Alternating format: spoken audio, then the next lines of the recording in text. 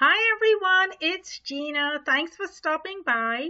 Today, this is a brief video showing you how to upload or change the header in your Twitter profile. Twitter recently rolled out a whole lot of changes, and for those of you who haven't already had the chance, I want to show you today how you can utilize the new header layout. So let's get started. Of course, the first thing you want to do is be logged into your Twitter account, and this is my Twitter account. And in case you didn't know it, I'm on Twitter. My handle is Virtual Gina. So there I am. So what I want to show you is how I uploaded this or changed the image that I had here before. Now I'm going to actually use the same image, but I'm going to walk you through the steps so you can see how to do it. Now, there are two ways that you can change your header in your Twitter account. So the first way is to go over here to this wheel icon. And if you click on that, you're going to select Settings. Then we want to go over here and select Profile. Now this gives you the option to change your Twitter profile image as well as to change the header.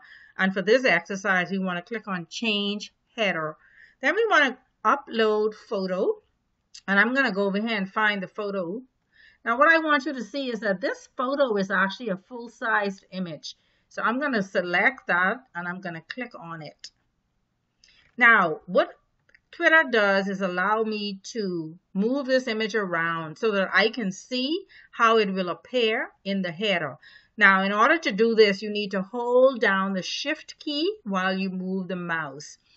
In addition to moving this image this way, I can also zoom in and change the way it displays. So you want to hold down your mouse, click on the zoom key, and you can zoom in, and then you can move the image around.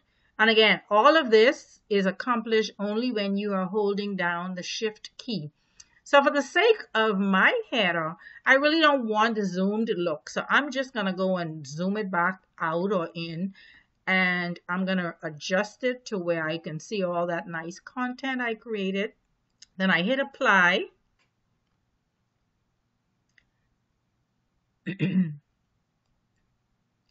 So of course the speed depends on your internet connection or maybe how large the image is. Now once that is done, I'm done. So you will see any change that you make will appear first in this box once you're logged in. But if you want to see how it looks to somebody that's visiting your profile, if you click on the me icon, that shows you exactly what a visitor to your profile will see. So here I've given somebody a call to action to please follow me. So if you're not following me already, I would really love it.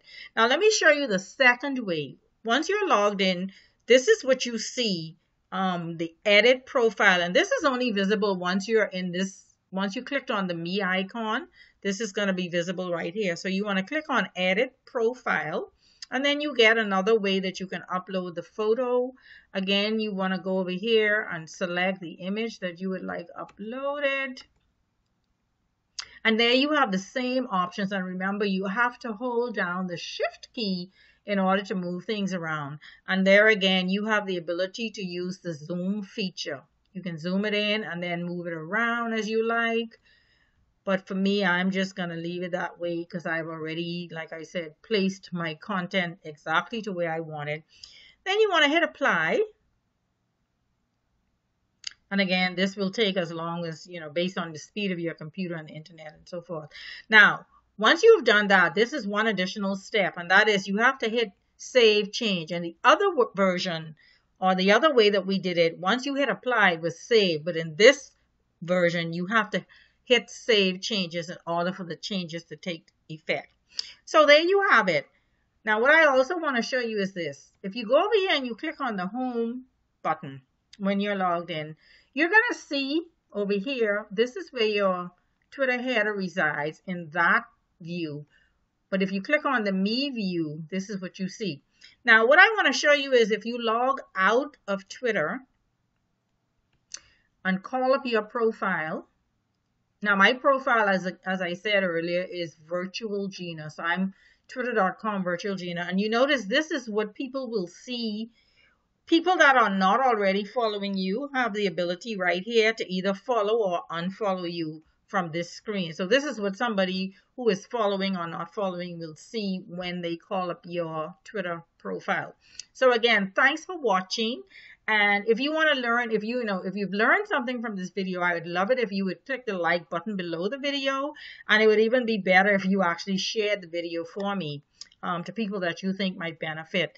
And if you want to learn more about the information that I share on social media and starting an online business, if you go to GinaStar.com, there's lots of free stuff over there that I think you would find very useful, and I would appreciate connecting with you there as well. And if you want to get my updates on the regular, you can just sign up for my list, and I'm giving you a list of 30 free tools that you can use to grow your online business. And thanks for watching, and I look forward to seeing you again very soon.